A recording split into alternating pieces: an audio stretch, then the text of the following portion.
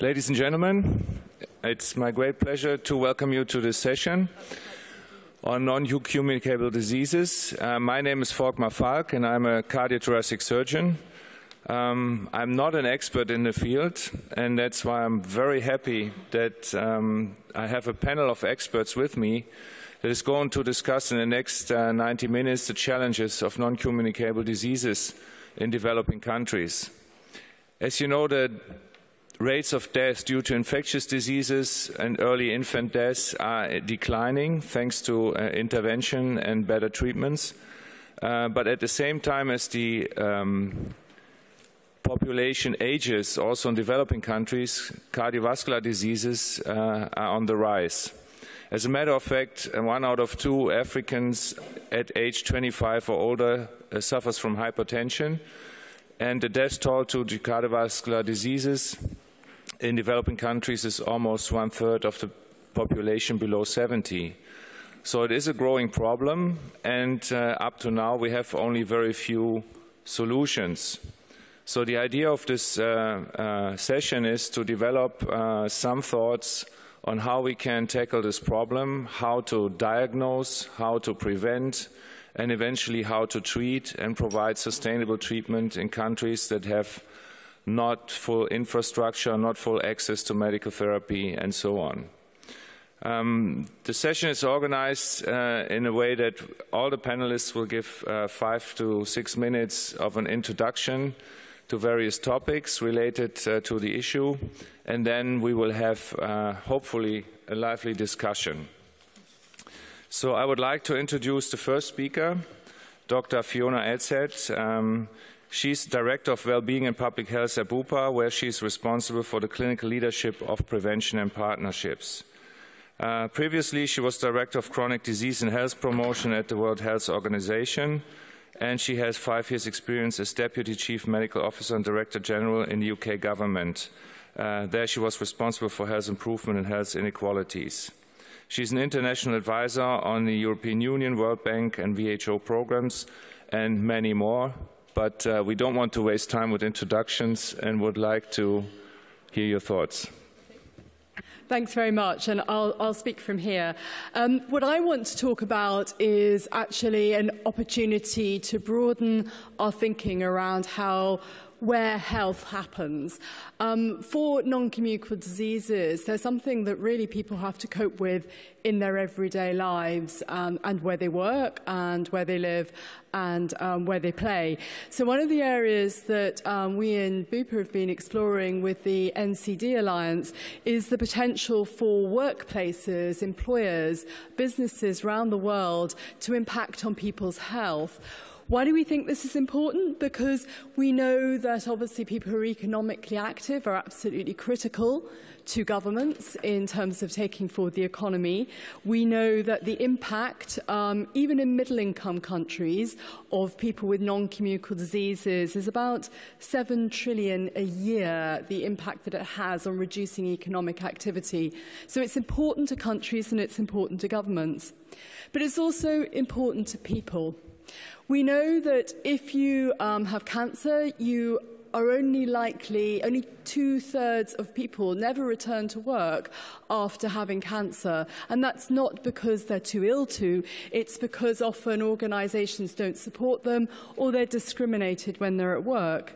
We know likewise that half of all stroke sufferers are in unemployment or unemployed a year after they've had a stroke. So there's a huge opportunity here. We also know, very importantly, that workplace health programs work, and they work both for companies, so that if you look at companies who over the last 14 to 15 years have been leaders in workplace health, their ranking on the stock market is about 300% more than their competitors. So it's a really good business case. But we also know that actually people themselves can really benefit from this. And for every $1 invested in workplace health programs, you get 3 back. And people really can have their lives transformed in the workplace. So do people want to do anything about this? Well, employees by and large expect more from their employers than they get. And workplaces, employers themselves say that they would like, in over 2/3 of cases, to improve what they provide at work. But the stark reality today is that only about 1/3 of workplaces actually have any workplace health programs around the world. So I see that as a huge opportunity for us to think about workplaces as a way to really improve people's health.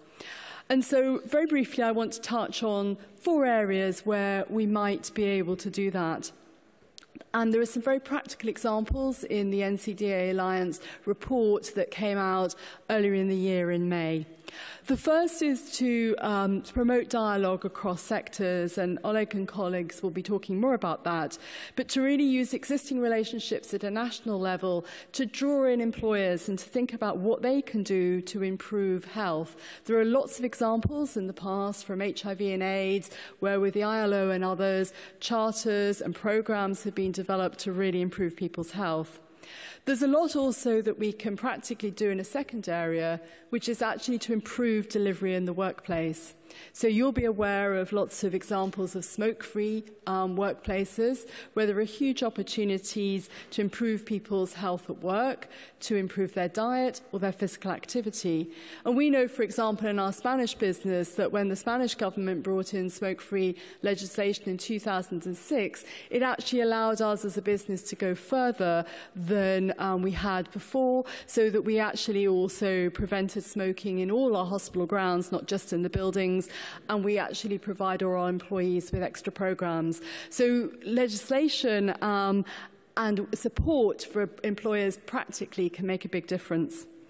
We also know that there's a huge amount we can do to support people returning to work, whether it's talking to employers about how we change people's work patterns, how we support their colleagues to understand what it's like to return to work with heart disease or cancer, and to provide practical vocational support. But we also know at an economic level that there's quite a lot you can do to provide incentives at a governmental level. So an example of a programme that happened in the UK was a cycling to work scheme where over 500,000 employers, half of which were small businesses, participated in this. Over 90% of employers said that they really felt it had a positive impact on health, and likewise for employees too. So I really want to draw to a conclusion from my brief remarks to say that if we think broadly about how we can provide access to health, to think about the whole economy, what we can do in partnership, to think about the role of businesses, as over half of people are in employment, there's a huge amount we can do to not only work with governments, to think about improving practical delivery for people in their everyday lives, in workplaces, and in the way we incentivize that. Then we can have a big impact, because there's a huge opportunity out there with practical programs to improve people who are living every day with heart disease, cancer, and other non-communicable diseases. I'd be very happy to talk about some practical examples when we get on to the discussion. Thank you. Thank you very much.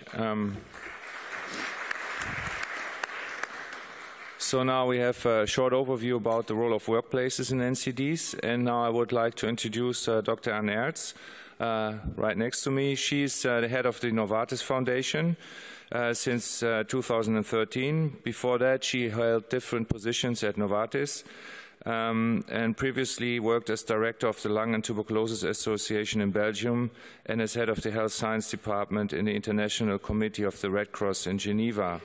She also served as a health coordinator for the ICRC in several countries.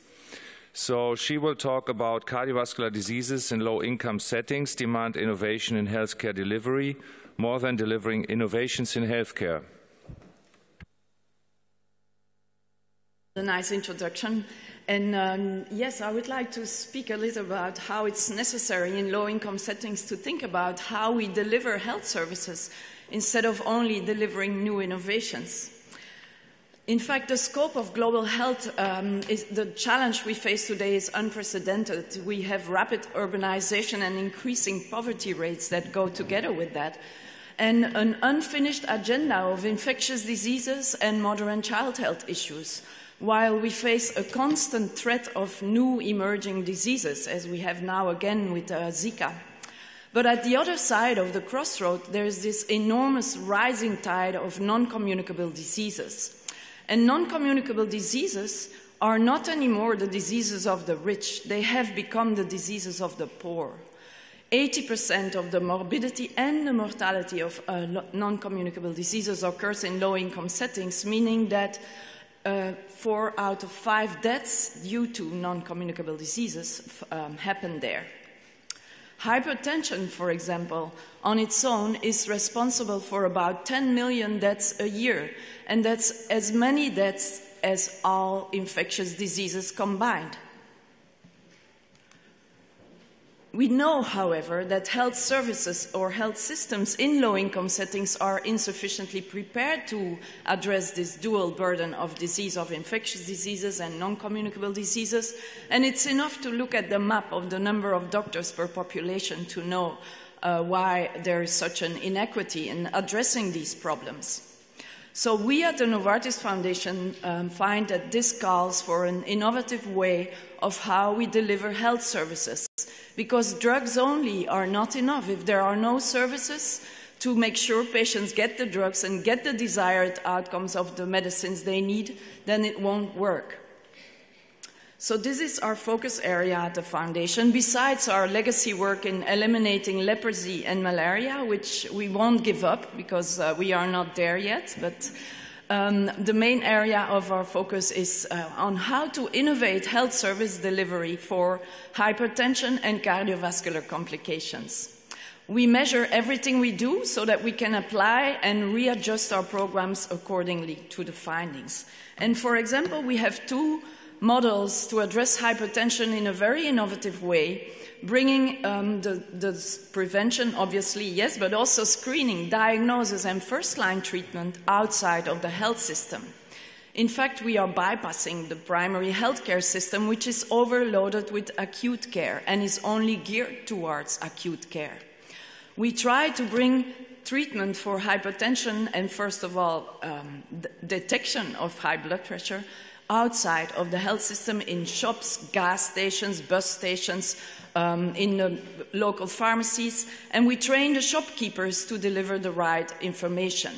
Now, this program in Ghana is called ComHip, is just above Accra, is a very small, relatively small program, as we have set it up in the form of a clinical trial to really measure the efficiency of this. But the one in Ho Chi Minh City is rather big. It's immediately covering a large part of the city, and based on a similar approach with social entrepreneurs responsible for screening and first-line treatment. Now, we know that this can work. Building a nice model, then build the evidence. The only choice we have at that time, when the evidence is there, is turn to the government and say, please, now scale this nationwide. Here's the track record of the thing. It works. Please scale it. And we know that can work, but it takes between 5 and 8 years, and we don't have that patience anymore. In fact, we built all of our programs around digital health, and I forgot to say that about the ComHip and the Vietnam program, but digital health is definitely the enabler to really empower patients, expand access, but also improve quality of care, because you can centralize expertise and coach less skilled health workers by phone or by FaceTime. But also you can base your decisions on real-time data. So digital health has to be the motor or the enabler behind the innovation of health service delivery. And as I said, we are impatient. We don't want to have this isolated impact in some areas of the cities in the world. And working with partners on the ground is important. But what we now want is really build a major partnership in major megapolis cities to really address the problem of hypertension and its underlying factors jointly, with a shared goal, a shared measurement system, but bundling expertise and bundling resources of private sector partners such as the food industry, the telecommunication industry, the healthcare industry, and many others, insurance companies, together to think about new ways of making health services for cardiovascular disease affordable and available in those settings. And we want to do that in a way that it's sustainable at scale. So for that, we need to have business models that work, otherwise it will never scale rapidly enough. And these are the partners we would like to bring around the table. We do this, of course, all based around the reality of patients and their families. So patients have to be in the center of the solution, but the party of partners around the table has enlarged drastically. So we do this with the mayor, of course, of the city, but also with local employers who want to start workplace programs. For example, as Fiona just mentioned, it's extremely important to build the case for governments that it can be done, that non-communicable diseases can be tackled in their country.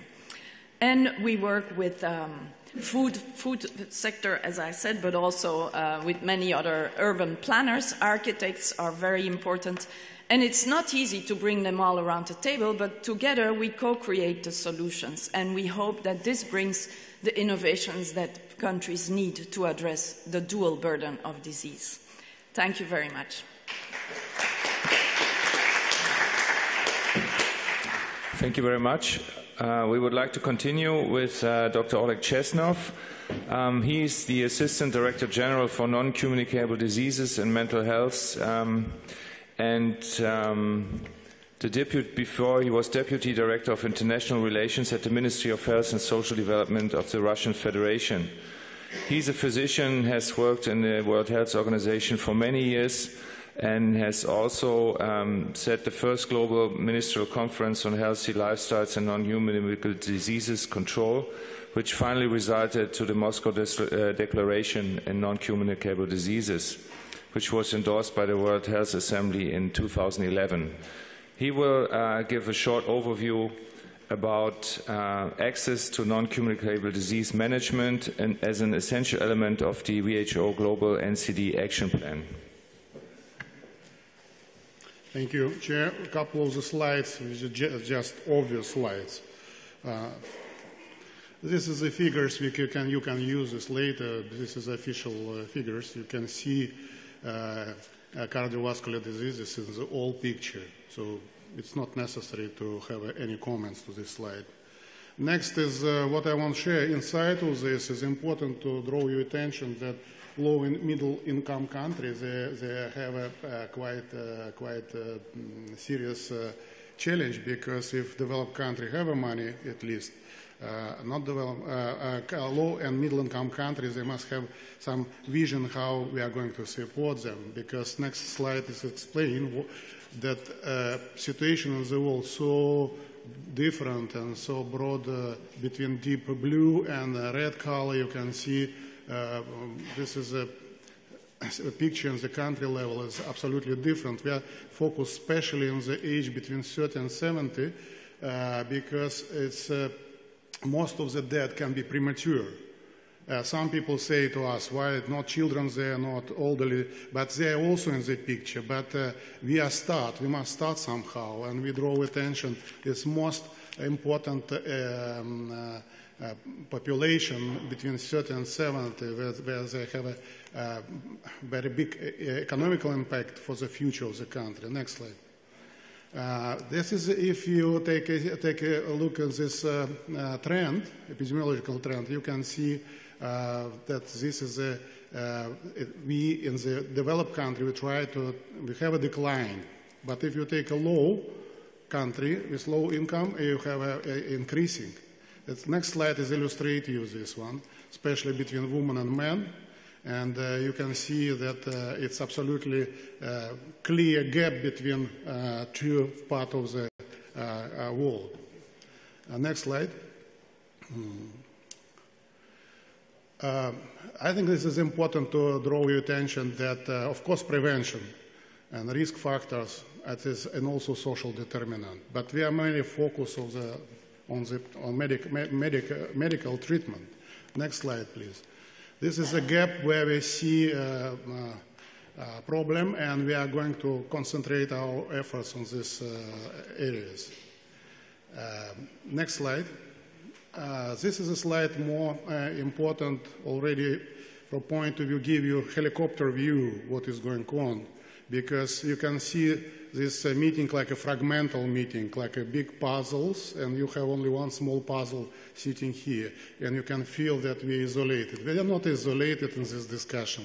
If you take a political declaration of 2011, it took 5 years to complete political architecture for the NCD. Not only cardiovascular disease, also for NCD. And my predecessors, 10 years, worked very hard to take attention of the politicians. So finally, it's happened. I don't want to use this historical step forward, but it is very significant step forward. Why? Because first time health agenda was discussed in the New York level, where UN discussion, it is not a Minister of Health anymore, it's Prime Minister and the presidents.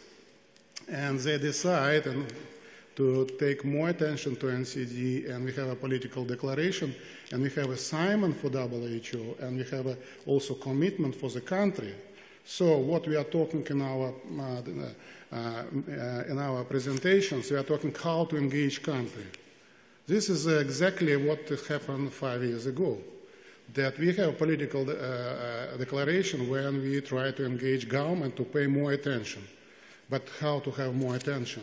You have climate changing, you have migrants, you have environment issues, air pollution, and country security. I think this is important to be not last in the queue who is knocking to the door to the Minister of Finance and Minister of Prime Minister. Global Action Plan, it's still, the definition is plan, but plan is still political document. But after, when we develop this national action plan, we have at least guidelines how to develop national plans on the national level.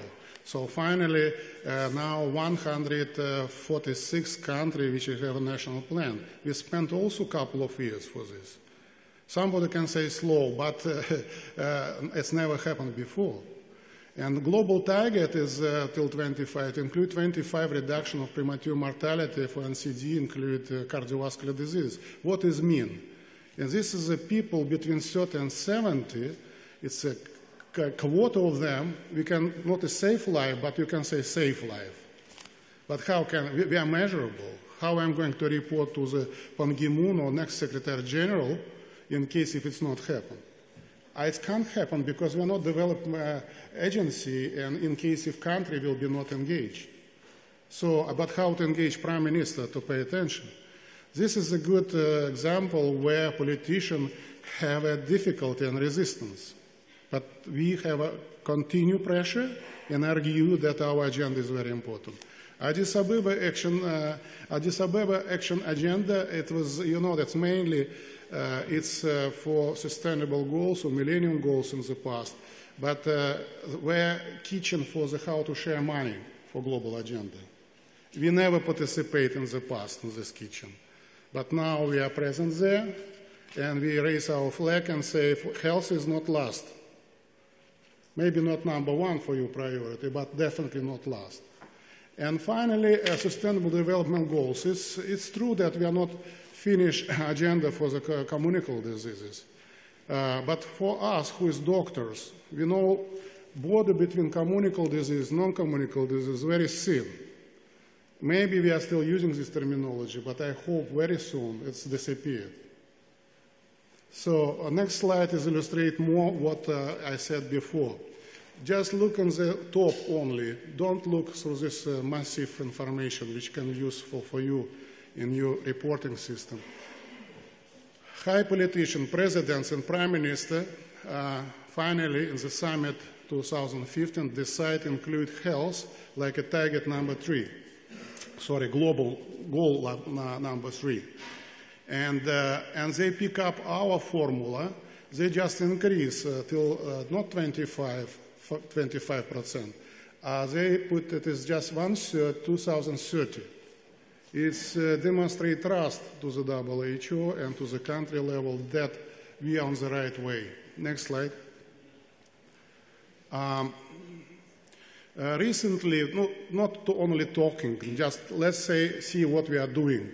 This is a slide that can demonstrate that WHO looking to have a global partnership, and we launched recently 2 weeks ago in New York, new initiative with we together with Bloomberg and with US government and many partners who support this idea, and we starting from the cardiovascular diseases very seriously. So next slide. This is the structure of this initiative, and you can see also previous anti-tobacco actions, Empower, which is financing by Bloomberg Philanthropy, and we see that this is, we want to have a comprehensive partnership surround this initiative. Next slide. This is how it looks like. And Andres, could you show this just booklet? We can distribute this. Just look at this. It's one of the small element of action, not only talking. So, and I think that money will be available, but money will be available for actions, and not for the just blah blah discussion. So next. Well, this is a quite well-known slide. What is priority? I'm gastroenterologist, not a cardiologist. I can tell you that this is a much better, cardiologists much better know where gap is and what this is access to the medicine. Myself, already using some pills which is protect my level of cholesterol. So, but a lot of people don't have this access to the medicine. Next slide. Conclusion, I think this is very important, what you can remember after my presentation and what we will contribute to this summit, not only our session, but to the summit.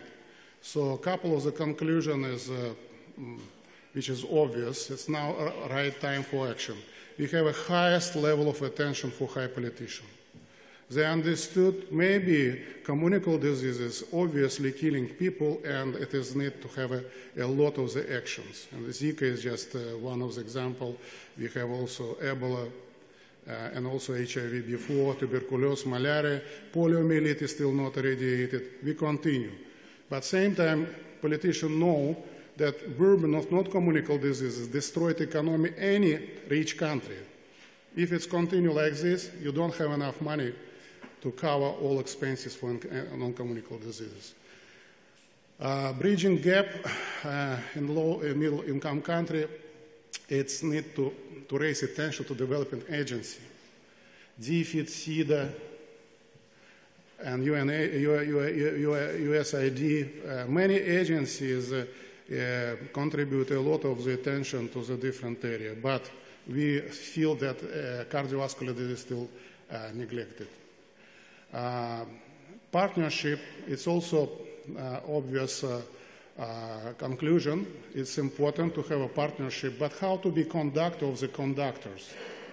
Once, only in my life, I have experienced one conductor conduct other conductor in the music orchestra. I saw it is in the Red Square, where a lot of the countries send military orchestras, and one gross or big conductor conduct other conductor as they conduct orchestras. So how to conduct all of you in case if you have an agenda. And business have one agenda, they have a profit-orientated agenda, we have a health-orientated agenda, public health have other, governments, they have authority, scientific. So I think this is a real challenge, and my conclusion is very simple. Let's start thinking about how to have a conductor of conductor. We still don't have a global government. We don't have yet global parliament. And everybody is using situation how they want. Number 4 is, I think, is more important conclusion. It's financing to investment. If you are talking about innovation, title of the forum is scientific innovation and policy. Title of the summit, sorry. Innovation. If we are moving from financing Ministry of Health, which is, it's true that all Ministry of Health is not Ministry of Health, they're Ministry of Diseases. Why? Because they have 95% of money only for the disease control. So we are just continue financing. But first time I heard 15 years ago from the Chirac, president of France, who said, let's stop financing health system, let's invest. Business people know what is mean investment, but we still don't know. And challenge of the innovation is how we are understanding investment. We are not talking about it. Last conclusion, I think also talking about policy. Too early if we are shifting paradigm. Because vision and conception is before policy. But if we are shifting paradigm, we must think about how to have, what is a new vision, what is conceptually we are understanding our future. Because health not anymore property only on the Ministry of Health. And I think each Prime Minister must be a little bit Minister of Health. From this point of view, policy must be taken very seriously, but before policy, we must have a discussion about conception, vision, and new paradigm. Thank you very much.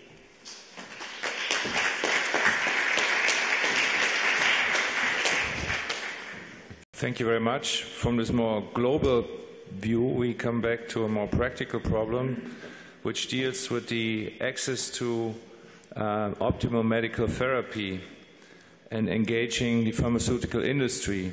And it's my pleasure to introduce Jay Iyer. She is currently Executive Director of the Access to Medicine Foundation. Previously, she served as the Head of Global Health and Chief Scientific Officer of this organization. Before she was co-founder and strategic program manager of the European Solutions Enterprise for Neglected Diseases. Jay. Right, thank you very much for the invitation. So today I'm going to speak to you a little bit about some of the programs that we've observed in our work. My name is Jay Iyer and I lead the Access to Medicine Foundation. Our main idea is that there are 5 billion people who today have access to medicine and we only have 2 billion people that we still need to reach with our initiatives. So I represent a foundation that is independent, based in the Netherlands. We use a multi-stakeholder approach and we developed something called the Access to Medicine Index. The next one will be published in November this year. And what we try to do is we build a multi-stakeholder consensus on what we want to expect from the pharmaceutical industry and look at where incentives and disincentives exist. And then we stimulate a race where companies bring the best foot forward and present their practices to us. And we evaluate those practices and score them on how well they do on access to medicine. And then we also diffuse best practices, so there is a platform where both the industry can learn from each other and multiple stakeholders can engage with the industry to determine which are the best programs that are most appropriate for use in their environments. So our core of our work is Access to Medicine Index, and we also publish various different thematic studies on key topics. We'll also be publishing an Access to Vaccines Index, looking at the role of the vaccine manufacturers. And of course, we're involved in various areas of advancing the debate. It's important to measure the progress in the pharmaceutical industry to several different stakeholders. The pharmaceutical industry uses this kind of work to identify where they stand among their peers. Multiple funders and global health stakeholders use this to advance their priorities and see whether the pharmaceutical industry is meeting some of the plans that they've put forward.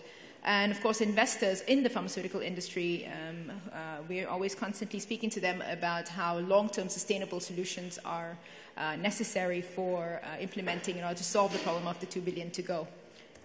So the last few years, we've had many debates and discussions about cardiovascular diseases. And today I'm going to be speaking to you about some of the practices from the pharmaceutical industry that we've observed from our work.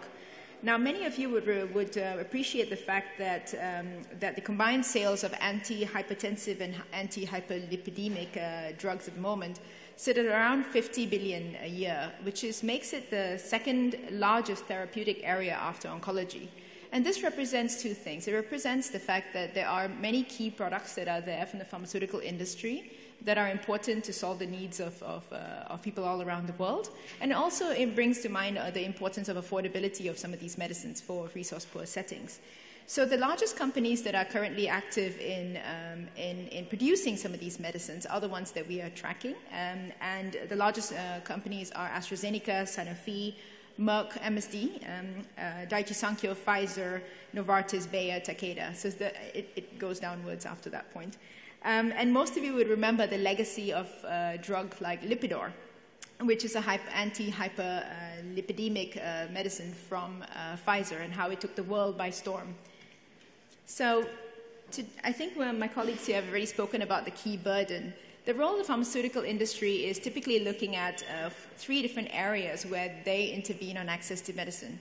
Access to medicine involves bringing forward diagnostics if they have access to certain key diagnostics, or working with diagnostic companies, bringing medicine technologies like telemedicine to the table for all non-communicable diseases. Many companies are involved in screening, early detection, and awareness raising to improve both health-seeking behavior of patients and to advance the volumes of the products that can be sold in these markets. There's also key interventions in health system strengthening, and several companies are active in supporting registries, surveillance, and education of healthcare professionals. I want to talk to you about a few examples that we've seen from the many companies that we've observed. Some of the key examples that we've seen are actually centered around 3 companies at the moment. Sanofi, Novartis, and AstraZeneca. My colleague Anne has already spoken a little bit about Novartis' program, but I'll also speak a bit about Novartis' access portfolio, which was recently launched in Kenya and intended to expand it in several other countries. And there it includes various hypertension drugs like valsartan and generic medicines for heart failure. And some of the statins, for example, are included over there. And the idea with the Novartis Access Program is to sell medicines for $1 a month for 15 drugs that are there, and several of those drugs include hypertensive drugs. So AstraZeneca is another company that's very active in cardiovascular diseases. They try to combine product offering and improving services in their work. Healthy Heart Africa is the name of their program, and their aim is to treat 10 million people over the next 10 years, starting from 2014. And at the moment, they're active in screening for hypertension. They also are involved in opening a series of health facilities, training healthcare workers, diagnostics for high blood pressure, and treatment with discounted prices of the medicines that AstraZeneca brings in. And of course, they're aligning with other partners who bring in other medicines. And this is a partnership with AMREF at least in Kenya. And of course, it's running now in about 21 countries. Sanofi is active in about several different countries, for example, in Brazil, Egypt, and Cameroon. They intend to sort of have a program where diabetes and tiered pricing for hypertensive drugs run hand in hand. So they've opened up several key clinics around the world, and they have campaigns to improve the awareness of cardiovascular diseases among diabetes patients. So this is kind of the key examples that we'd like to bring forward to you. One important thing to remember is that actually we always speak a lot about what can we learn from the legacy of HIV in low middle income countries. And I'm actually, we're looking very much forward to the outcome of some of these discussions. An interesting piece of information is in 2016, this year, in September, there was a partnership that was launched between PEPFAR and AstraZeneca to look at HIV and hypertension across Africa. And the intention is to use some of the existing HIV clinics and interventions that PEPFAR has been setting up, and try to combine the expertise and the interests of AstraZeneca's programs in that. So moving forward, I mean, the role of the pharmaceutical industry is vast and varied. They are the innovators and producers of some of these key medicines and come in early in the supply chain of the pharmaceutical supply chain. So it's important to be clear about what we expect from the pharmaceutical industry, whether they should set inclusive business models, whether they should be donating programs to the very poor who cannot afford any healthcare at all. How do they engage with local stakeholders to make sure that their programs are sustainable and ethical and planned in a proper way? And of course, how can they support some of the capacity building activities there? That's what my organization does. We look at multiple stakeholders like yourselves and try to speak to you about what would you like to see from the pharmaceutical industry in the next 5 years or many years, and we track that progress. Thank you very much.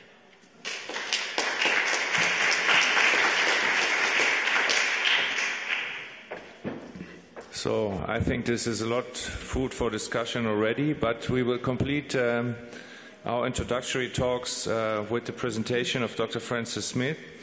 He works at the University of the Free State in Bloemfontein, and he's the head of cardiothoracic surgery and has a large experience with both adult and pediatric cardiac surgery. He will talk about accessibility and affordability of cardiac services in Africa. Thank you, Volkmar. In this talk, I'd like to talk, my topic is accessibility and affordability. And I just want to give you a brief introduction and then basically look at the potential affordability of treatment in Africa. As you know, there are about 1.1 billion people living in Africa, 860 million in sub-Saharan Africa. It's a young population with about 516 million of its population less than 25 years of age. If we look at cardiac disease challenges, we're basically talking about congenital heart disease, of which we have 2.7 to 3.4 million births per year, and 1.72 million at least requiring surgery, of which less than 1% have access to that. The second problem is rheumatic heart disease, where we have 1 million people living in sub-Saharan Africa with rheumatic heart disease compared to 33,000 in the whole of the industrialized world. And we are facing a tsunami of adult cardiovascular disease because of epidemiological changes associated with rapid urbanization. Now, if we want to quantify the problem, just to give a perspective, there might be a slight over-service element. There's one cardiac unit for every 120,000 people in the United States, as opposed to 1 to 33 million in Africa. 1,000 plus procedures in the United States, about 800 in Europe, and 18 per million in Africa. Based on the population of sub-Saharan Africa, the World Health Organization calculated about a 400 case per million as a world ideal. That would boil down to 340,000 plus cases per annum, of which we're doing less than 12,000 in Africa as a whole, sub-Saharan Africa I'm talking about. And that's basically linked to a general disinterest of governments in Africa to invest in non-communicable disease. Also, there was a conference in 2001 in Abaju where African countries, because of the low GDPs, committed 15% of their budgets to healthcare. At the moment, 2013, the average was 3.6, and only one country made it, that's Tanzania. And the piece of good news is that whereas the middle class was about 126 million in the whole of Africa in the 1980s, sub-Saharan Africa, the middle class now consists of about 270 million people, which means that there might be some funding things. I think that that's a common cause that prevention is the beginning of everything. So the prevention of rheumatic heart disease makes sense, the early detection and treatment of congenital heart disease. And obviously we have a fantastic opportunity in Africa to prevent the tsunami of cardiovascular disease with coronary artery disease by preventative strategies and treatment of hypertension, diabetes, etc. Now, as far as surgery is concerned, basically 3 models have been tried. South Africa developed a system which I'm excluding from most of the discussion because it's developed along lines that we have 40 plus units and we're underserving the population. We projected 21 cases doing 8,500. But in startup units, there have been 3 models. It's a fly-in, fly-out with everything included missions. Then there are missions with something left behind where people still come from outside, but there's a stable unit that looks after the aftercare and evaluation diagnostics of patients. And there have been some examples of people who developed a stable unit like Manuel Antunes, who's here in Mozambique. The problem is that it takes years and years to develop these units, and they always remain low-volume units, doing about 100, 150 cases each. Now, if we look to Professor Falk, I think he will agree that it doesn't make sense to have small cardiac units. You need big units because there's really no match for the quality, quantity, and cost that big units can deliver at, compared to small units. So if we want to combine economies of scale and also attract well-qualified people and retain those people and have fit professional teams, we need big units. A lot of South African professionals qualified in cardiovascular medicine basically have abandoned Africa and are practicing in Europe or the North Americas. Now, if you look at what is a big unit, I think that the National Health System, NHS in UK, have defined a unit of about 1,000 as a cost-effective unit. So 1,000 cases with 800 to 1,000 adults, 200 to 250 pediatric cases, with probably 5 cardiac surgeons, looking at 500 to 1,000 thoracic cases with another 3 thoracic surgeons, with a complement of anaesthetists, ICU, and diagnostic people is required for a unit like that.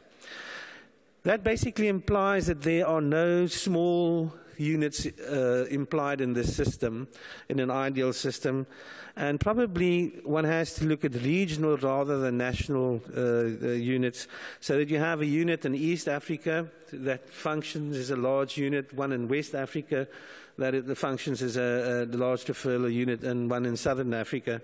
All these units would also be only 3 hours flight apart. Now, the question is that this is all sort of a fancy story, but now, is there money? And that's basically what I want to focus on. Now, if you want to build a big system, you need investment. Now, where would it come from? I think the normal thing is to look at multinational companies active in commodities in typically in Africa, as part of their social corporate investment. NGOs, the bigger the better, obviously. National or supranational non-communicable disease taxes can be considered on a regional basis, which doesn't exist at the moment. And large projects can attract investment from banks like the World Bank and other banking institutions if there is a profit motive and a payback possibility.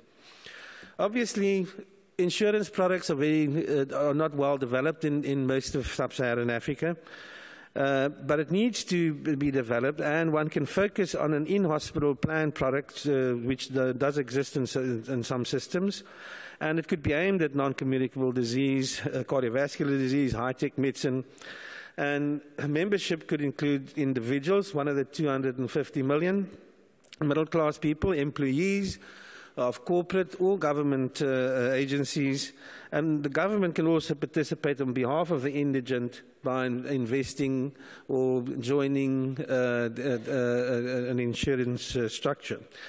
Now, just to give you some sort of idea of the money that could be involved, 250 million people at $1,000 per capita per year equates to $250 billion. Income in an insurance company, $500 per year per member equates to $125 billion. Now, if we look at, that's just to put it in perspective, if we look at a country like Nigeria with 178 million people, we think that about 50 million can pay for medicine, about 8.5 million are wealthy, 17 million middle class, and an additional 25.5 million can raise the money, and 70% unfortunately remains indigent. But if we look at what happens in a lot of African countries, now I'm looking at Western Africa, and I'm taking Nigeria as an example.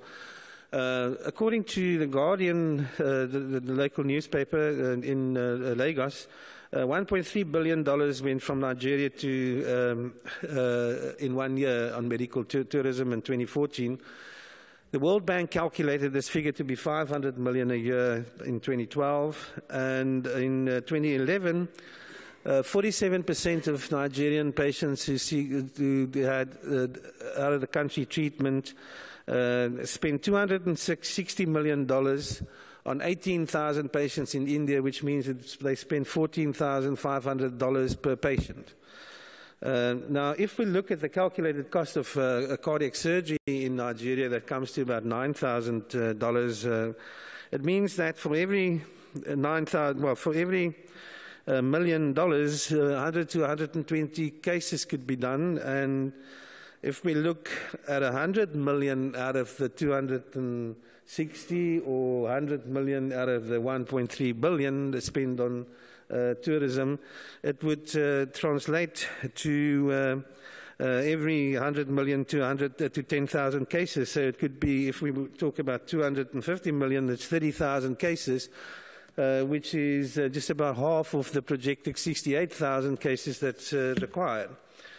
Now, how can this, if we have this bundle of money which is out there, is just misdirected or misspent, how can systems work? Now, I suggest sort of two systems to try and reduce the infrastructural cost. If you use existing infrastructure, you're talking about large facilities, which means that the training hospitals can be revamped, or a major private hospital needs to be built, which is a cost of about $100 million to equip it at a reasonable level. But then basically two models can exist, where you have a predominantly private model where a private company runs the hospital, employs the people, runs the equipment, equips it, and maybe 70% of the beds would be reserved to make money in order to have a tax ring-fence system that could subsidize the indigent in 30% of the beds. The reverse system could also be worked in the public sector, but where the 30% private beds can subsidize the 70%, but I'd put it to you that I think the private system might be better. I don't think there's any way that one can get to a reasonable impact in an African setup that is a serious impact without going the one big push approach. I think that a single-tier system, however unfortunate, is not going to be tenable. Small, low-volume units are just not going to deliver the service, and is cost-efficient and has retention problems. A lot of African surgeons, well-trained, come back to Africa. They become frustrated and move into other sectors. A lot of them actually become politicians, if you believe it. And so I suggest that one look at that we consider regional, high-quality, high-volume units, for which we need government buy-in, because they need to support and participate in the healthcare, insurance and tax investment and redirection of tourism budgets. Obviously, there's the hub-spoke system with diagnostic clinics. So in conclusion, I think accessibility and affordability is sort of a sensibility challenge with political determinants.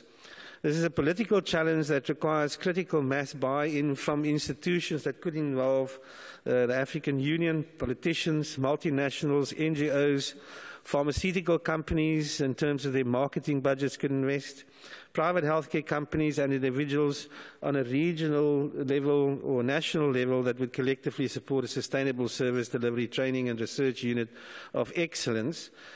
India has done this in selected units, so it's not impossible and it's not as if it hasn't been done anywhere in the world. I think that we need to know that the models need to be flexible and sympathetic to local circumstances, and obviously ethical questions around rationing of services and those things need to be addressed.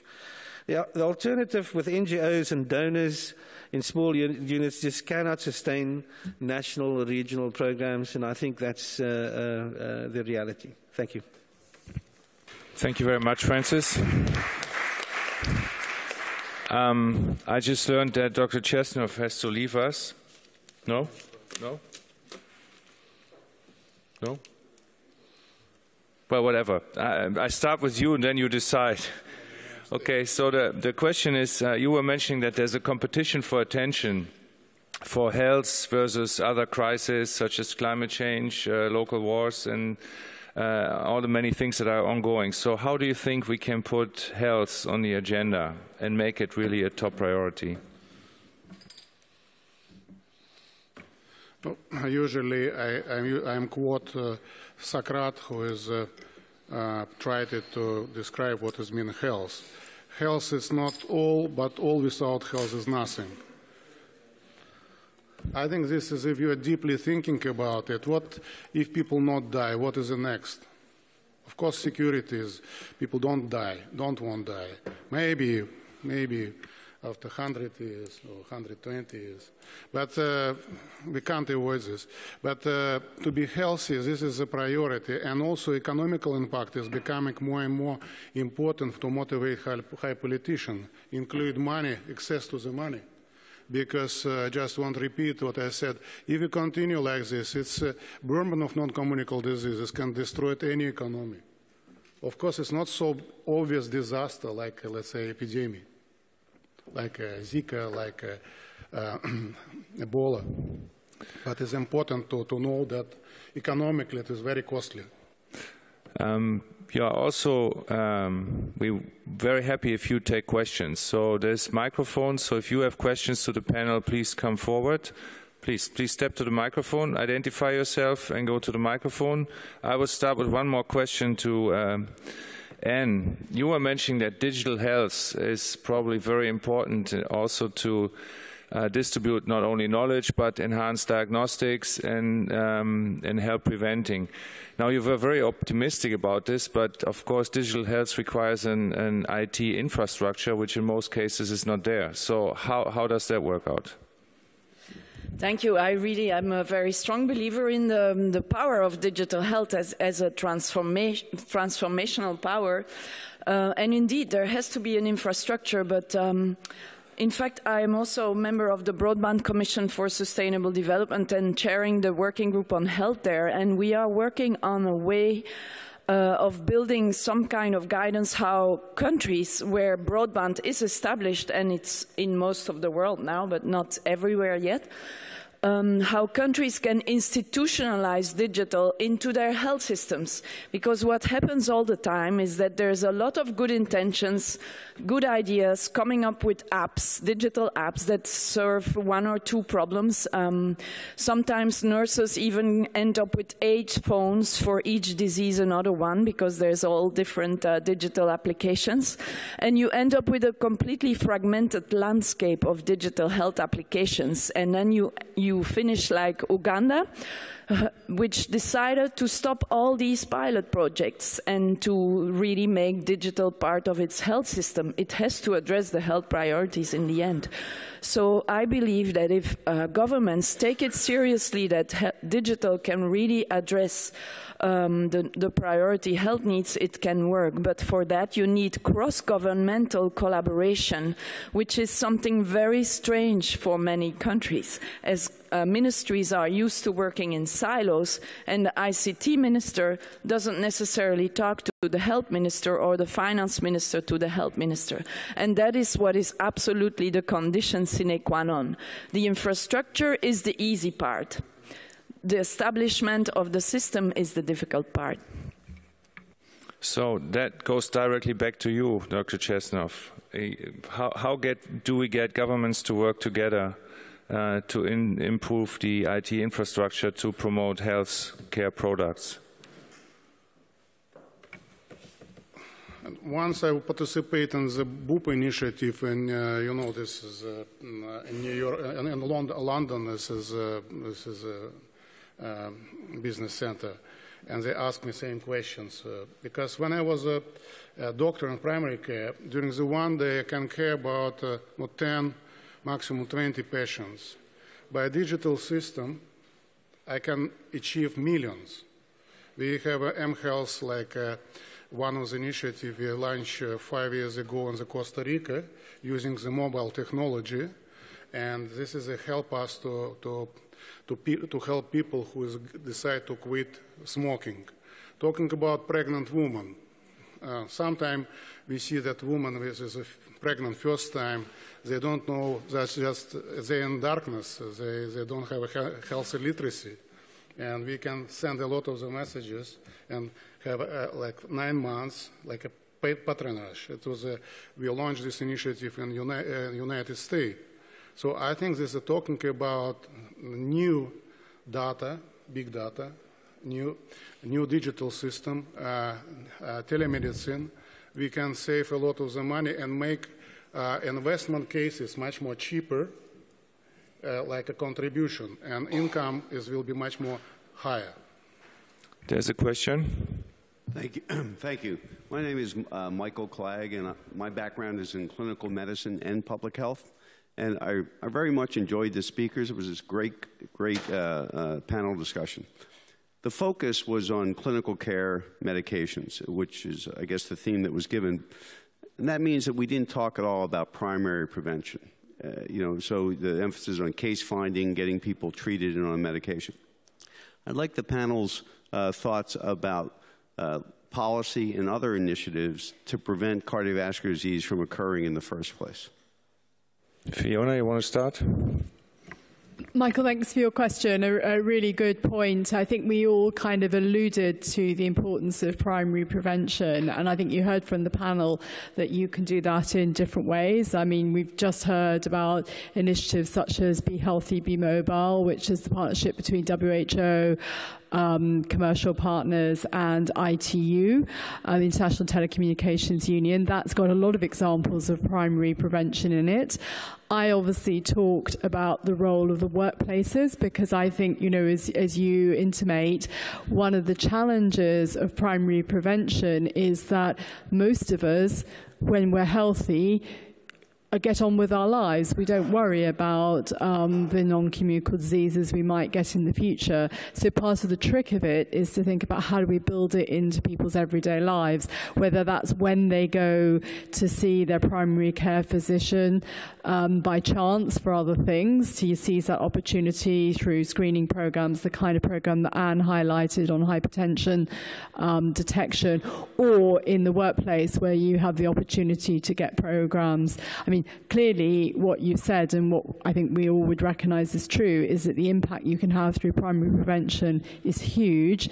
And as you will also know, the same interventions, whether it's stopping people smoking or physical activity or improved diet, will also help people who have already got the disease, because secondary prevention with the same lifestyle and medication changes can have a huge impact. So I strongly support what you said, and that's why I think we need to think smartly. As Oleg said, I think it's about a paradigm shift of thinking about where we do health. So absolutely agree entirely that we have to think about primary prevention. The trick is reaching people in their everyday lives when health isn't something that really motivates most of us. We want to get on to do the things we care about. Jay, you want to add something? And then we have a next question. Please go ahead. So it's quite a place where the pharmaceutical industry does not play a very strong role in primary prevention itself, as you can imagine. But what's really interesting here is that actually several companies are looking at some of the campaigns that are running within some of the countries to see how primary prevention has been occurring and what does that do when it comes to secondary care and treatment. One important initiative, actually, which is run by the International Federation for Pharmaceutical Manufacturers Association, is a Healthy Habits campaign, which looks at multiple healthy habits and trying to improve the awareness of people who are living in several countries to understand some of the prerequisite risk factors that are there for cardiovascular diseases and other diabetes and several other areas.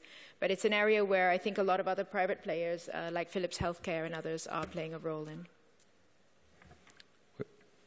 One more sentence. Just and then one sentence about this. No, please stay. Sorry, I fully support this idea that primary prevention is absolutely crucial, and this is the reason why we are looking for partners outside of the sector of health to really make choices for populations living in urban low-income settings healthy by default. As you can imagine, for example, in Ulaanbaatar in Mongolia, the whole population that has just migrated to the city has no healthy food available at all. So there it's not about building health services, it's about building healthy food oases in the city where people can access healthier food than what they now have. So it is not easy to do that on a global level. It has to be adapted to local contexts and with local partners around the reality of the persons living in those areas. So thank you for your patience, please. Yeah, thank you very much. Actually, as far as I'm concerned, the last aspect of accessibility and affordability in developing countries is the most crucial because, first of all, one has to acknowledge all the foundations, the pharmaceutical companies and so on that are contributing to a lot of research all over. In fact, my own academy, by the way, I'm the president of African Academy of Sciences. My name is Adere Mekuku. We have a big platform in our academy for research on various aspects of health problems and so on. Now, after doing all this research, what are we getting in the countries, especially developing countries? Even a place like US has its own problems because not everybody has access to insurance, you know that. So what I want to emphasize is that in addition to all this research and effort of the global community, we still have to emphasize to our countries that declarations are not enough. Brazzaville Declaration, Ethiopia Declaration, and so on, that they still have to put their money where their mouth is. For instance, there is no African country that has a well-organized insurance procedure for its citizens. And a lot of people die every day from diabetes, from high blood pressure, because only the elites and the middle class can afford to do anything in this direction. And there's no regular government-organized checkup for individuals. And by the time many of these citizens get caught up in all these diseases, cancer and so on, all sorts of cancer and so on, it's too late. So I would like to appeal to the international community to continue to pressurize our governments because in the ultimate, what they do is what affects the citizens, that there should now be some sort of insurance for citizens organized by these developing countries, the way it is done in advanced countries. Thank you. Thank you very much. This was a very important comment. And just to elaborate on this a little bit, I wonder, Francis, you were mentioning that a cardiac surgical operation is about $9,000 in Nigeria. So you're all aware of the program of Dr. Shetty in India, where obviously you can do a cardiac operation for $1,500 with obviously good quality care. So is that a model that would apply to other regions in the world? And what is it, what makes it successful? How come that in India it is possible, in other parts of the world this is still not possible? Well, I think that certainly the Indian model is a model that outperforms anything else in the world. I think that the closest that world figures get to that would be around about $6,000. And the Indian price ranges between 1.5 and 2.5 thousand, with local content, local products, mass purchases in terms of maximizing economies of scale in huge units. So whether one part of the thing would be to duplicate the Indian system with Indian products. So, I mean, that would be step one in the right direction. In terms of the, maybe I should stop there. So, Manuel Antunes. Well, I enjoyed this panel and the presentations. It's interesting. However, I found funny that in about 100 people there are 3 cardiac surgeons at least in this room, and one can wonder why cardiac surgery is so important in India, and especially in Africa, for example. it's probably not the non-communicable diseases, but the congenital heart disease that makes the biggest impact, because you see those children, unless you do something and no medication can do anything, they will die, and cardiac surgery is the only way to do. My name is Manuel Antunes. I'm from Portugal, worked in Mozambique for a long part of my life, and also in South Africa. And now I continue, Francis has alluded to that, going on back to Mozambique in Maputo, where we together with other NGOs, we established a Maputo Art Institute, which is a small unit. It doesn't go on to what the suggestion of Francis was there, and that's where I'm a bit worried. For two examples. First, it is not new. You know, one of our colleagues, well known, established a unit a long time ago in Ivory Coast. It was a regional thing, and it didn't go further. Once he left, he is French, when he left, the things just sort of vanished. And if you can take the example of South Africa with the recent changes in political changes, you know, the first thing, because the priorities change, as you know, the cardiac surgical units in South Africa were told to scale down their activities because the priority was no longer that. So cardiac surgery is difficult unless there is a goodwill and perspective of a global region. My worry about your scheme and about the last discussion, I am convinced. I do cardiac surgery in Portugal for half of the price of what it costs in Germany, for example, using the same instruments, the same consumables. So you can scale down. You know, if you want to match these enormous needs, you can sort of make shortcuts that make it more affordable. The question is that doesn't this still, if you have 3 or 4 large units, you said one in East Africa, one in West Africa, and one in Southern Africa, doesn't it still just attract or will be directed to people in the middle class or upper class who, in any case, if they don't have it locally, they can go and fly somewhere else, to South Africa, for example? By the way, you remember Robin Kinsley in Johannesburg wanted to create a regional center for treatment of congenital heart disease. And that still leaves those that the poor. And in any case, it's also necessary to say that your figures would be good if those people would be able to travel from their little villages 300 kilometers away to the normal centers. So you can reduce your figures to about half, and it probably still excessive. Okay, I mean, don't you see the risk, I end up here, the risk that with these big regional centers you'll address only the needs of the middle or upper mid-class and the upper classes and leave out the poorer patients? Thank you very much, Manuel. But I think we should go back from cardiac surgery, which is at the high end of the spectrum, tertiary care. And we were discussing other issues that are probably more important, which is prevention, of course, but also building an insurance system that actually can pay for medication, diagnostics, and treatment. And even in the US, Obamacare was a big effort. So even in a developed country, to establish a healthcare system for the underprivileged is a problem.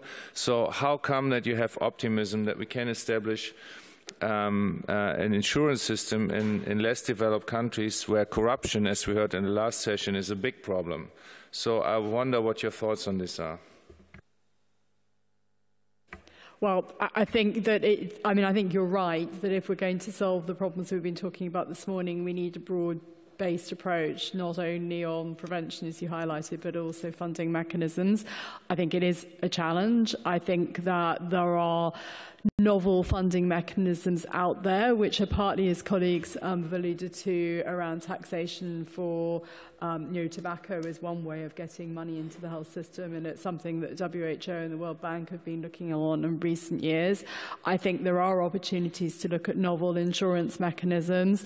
There are some actually coming coming out of collaboration across sectors. So, for example, mobile phone providers, because they are able to link up with health companies, they can begin to provide very basic insurance products, which are a way of actually retaining loyalty for customers. So I think we're beginning to think about how do we open this up.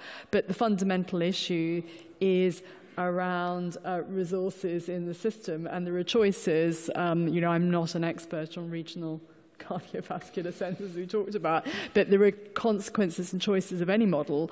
I know also from having, you know, worked and been in the government of the UK system, that even when you do have universal access, people actually accessing it is a challenge, because you have to work with people to get them to go to the health service at the right time to get the right treatment. So I think we need to work across the sector with individuals to raise their awareness of when they engage in the health sector. We definitely need to look at broad-based models of funding and innovative ones.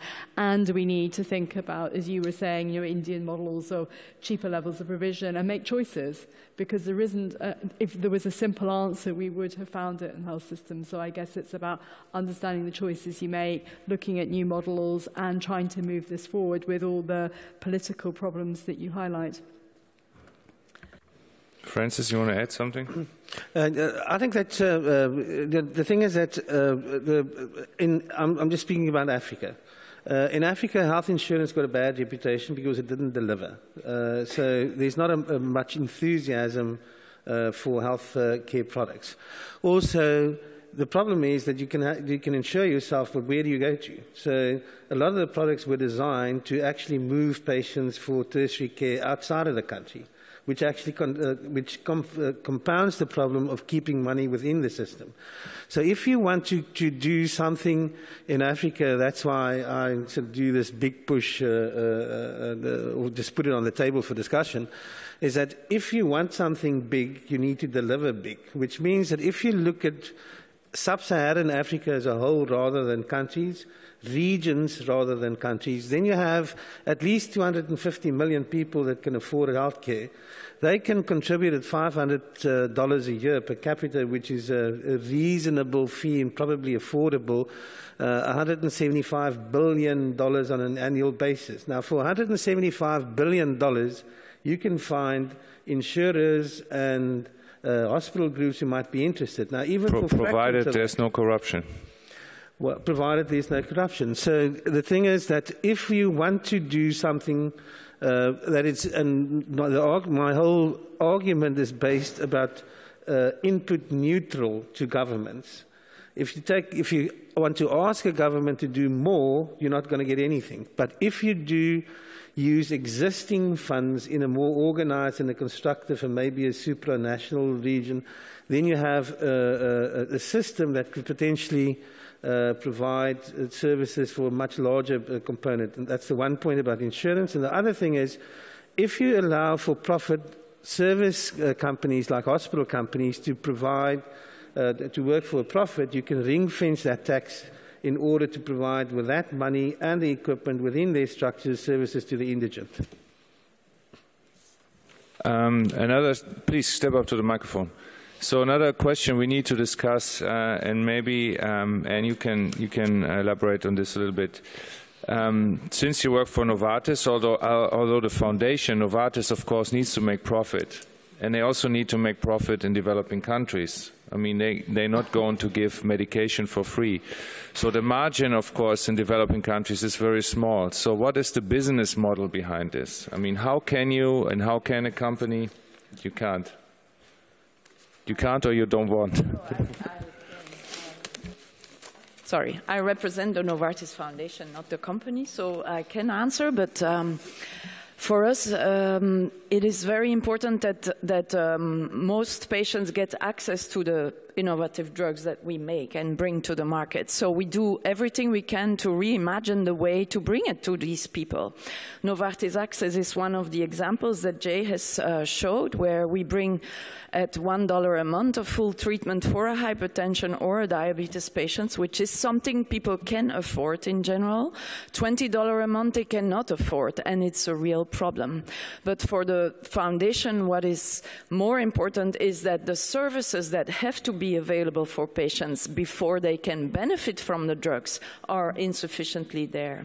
And there I wanted to just reply on a comment of one of the persons who asked the questions. For me, it's not only the governments that need to get attention on NCDs, because they do have attention for NCDs. They see it as a major problem. It is also the international community. You know that last year only 2% of all development aid went to non-communicable diseases, and the 98% other went to infectious diseases and mother and child health issues, where the problems are 80% non-communicable diseases in most of the low and middle income countries. And added to that, for example, in Africa, I believe that when you know in the settings where we work that more than a quarter to a third of the population has high blood pressure, and has high blood pressure at a much more severe stage, at 2 generations younger sometimes, or 1 generation younger than when we get it, they do their strokes also 1 generation younger, so in the middle of their prime, in the prime of their lives at 40, 45. So this is what needs to be addressed, and ministers of health know that. They just don't have the funding, because all the funding goes to AIDS and TB and malaria. So it's not only a problem of governments, but also the international community. And definitely neonatal care is more impactful if you measure DALYs, but it's not more impactful in terms of mortality. So if you look at the overall population, the cardiovascular disease is the main problem. I think this was a very important statement. We have one more question. My name is Rashid Khaldoun. I'm emergency doctor from MCI University from Austria. So first of all, thank you for the panel, for this input. From one hand, I would like to join the first 2 colleagues from this audience to say that talking about NCDs and access to cardiovascular innovative or healthcare, we know all the impact, death, mortality, inequity of access, and we know also that in Europe, for example, the EU Commission invests a lot in the EU Heart project, in patient-centered medicine, and in the role of promotion and IT in improving universal health coverage. But I would like to point out two points. First, talking about NCDs, we need more data and deep analysis, some case reports, something, because I think the people here were waiting more for some new plans of action, because they know that it's killing, they know it's million, they know that there is a global plan of action, but NCDs, it's about social determinant of health, about determinant of health, and it's related to each context, I think. With the African case, we know that NCDs in Africa, it's not like in Asia or South America or in Europe. So first, we need to, what it was mentioned, that it's multi-sector collaboration, and we need to invite all other stakeholders to against poverty, to fight against unemployment, against more condition that people can access to cardiovascular health disease. Then the second point is that this imbalance of care. So we need first to create a harmonization of what is existing, for example, the EU Heart project in Europe, to try to harmonize it in Africa or Middle East, wherever, and also to customize the action. So my question or my call, I think it's time for some more practical, and what about creating a consortium or a regional committee that can collaborate between the different stakeholders, and to make the plan more relevant to the context, more feasible and more desirable. Thank you very much. Thank you for this important comment. We have 5 more minutes, and I would like to take your point about action plans. And okay, we have one more question, please. Short. It's very short. I'm Peter Chang on behalf of the Asian Health Literacy, can I repeat, Association, as well as the just newly developed the International Health Literacy Association. And I would like to mention this is because we have been talking about accessibility, but awareness, particularly for NCD, is essentially important. And it's not only for one individual with hypertension and diabetes, because it is going to be a family issue. The parents is going to alert the children, the community. So I'm hoping that in the future, the health literacy will be integrated in part of this accessibility for developing countries, particularly in South Asia, in Africa, in many parts of the world, being neglected about this awareness. Thank you. I'm looking for a comment or feedback. Thank you. Thank you very much. So I will ask each of the panelists to give a short summary, very short, and your top 3 items for an action plan that was requested. We start from the left. I think we need to get a handle on available expenditure in Africa and try and work out a system that's neutral based on existing expenditure and see how we can manage those funds better and retain it within the continent. Probably going through insurance companies and private medical companies, investment in structure and infrastructure and personnel. Jay? So I echo the point of bringing forward more money and financing for health. Also trying to make sure that we engage the industry and governments to play a role in this and really step up their efforts. And I think the third thing that I heard, which is quite important to echo, is that we want to move from we want to continue care for the middle class, but we want to make sure that the poor are also being addressed by some of the non-communicable disease interventions that are at least in people's minds that need to then be implemented in a better way. Anne? Yes, thank you. Microphone. Sorry. I would like to say industry is engaged in the fight against NCDs very much, and we look for new models of how to address this. And as an action plan, I am doing a call to companies who want to join us at the Novartis Foundation in a collective approach to address cardiovascular disease in urban underserved populations. So we look for partners in the insurance sector, the digital sector, the food sector, the mobility sector. So that's our action plan. And we are already on the ground in cities in Latin America, Asia, and Africa. So the action plan is already busy. In terms of action at a national level, there are examples where the NCD Alliance, the global body, has actually got national multi-sector partnerships, which are really beginning to get into practical action plans at the local level. So if you're not aware of that, I would certainly look at where your national body is that you can join.